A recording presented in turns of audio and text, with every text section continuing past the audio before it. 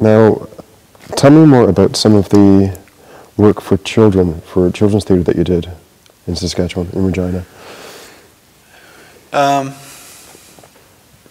What would you like to know? No, just some of the...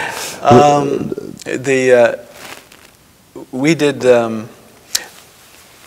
I think there were some really nice, interesting things.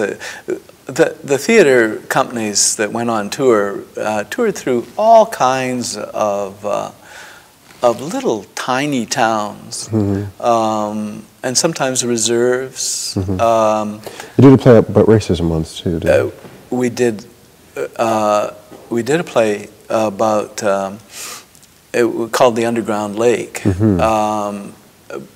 which that was an interesting experience. The first production, the first performance I went to, there's undergrounders and overgrounders. There's a whole civilization but they hate each other and they're afraid of each other. And in one of the opening scenes, one of the characters describes the world underground. He's never been there, but you know they're there. You can sometimes hear them. And all of a sudden, there was a sound. And I couldn't figure out where it was coming from.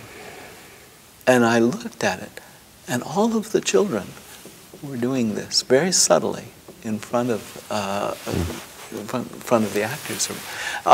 It was just sort of that kind of... It must have been wild.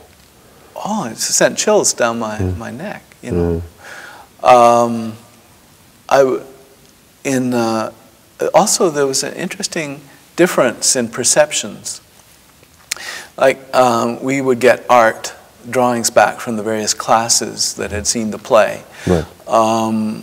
And from city schools and small town schools, you'd get a picture of the characters in the play doing whatever it was that they do.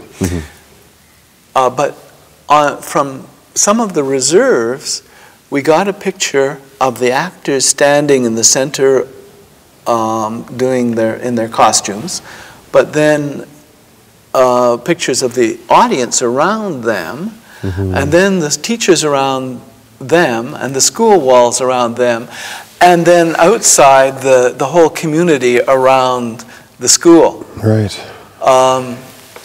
Which I said, oh, this is a whole different sense of the theater. What did you learn from because you must have had a lot of contact with the First Nations community in Regina, and what were some of the things that that it taught you as an artist? Or we didn't, unfortunately, do a lot of sort of hands-on work in any of the communities. Right. I would go to the first few performances of a play of mine to make sure that it wasn't too far behind the audience. Right. Yeah. Right. Yeah.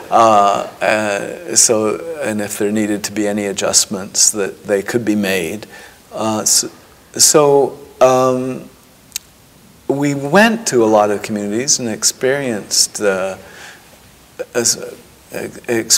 what they did and who they were. We went to Ile Cross, which is way up. We had to go to Edmonton and fly into that community. It's a Métis community. Oh, really? And that's where Louis Riel's sister came from. Oh, wow. Okay. Or ended up. Yeah. I had other experiences like going to Yellowknife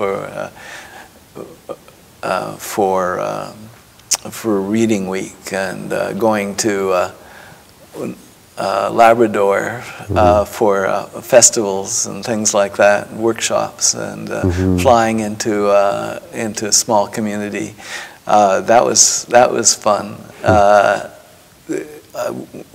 They told me each of the people in the festival was had an assignment to go out to an outport. Right.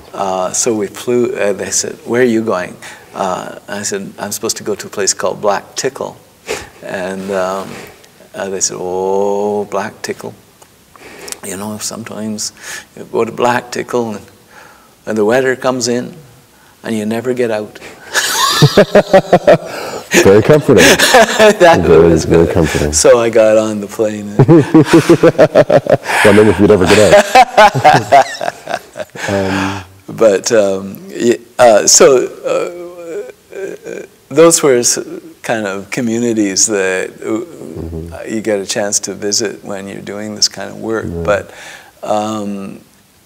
I never did the thing that some theater artists get to do, is to go and work intensively in a community like that. But even from audiences, you know, yeah. was there? Did you sense that there was a difference in the audience between the First Nations youth and? Just the one that I told you about. Sometimes they were quieter. To have these people come in and. I noticed that sometimes they're sometimes really appreciative and appreciation for storytelling and for theater, and that they're very the communities that I've been to have been very, very appreciative.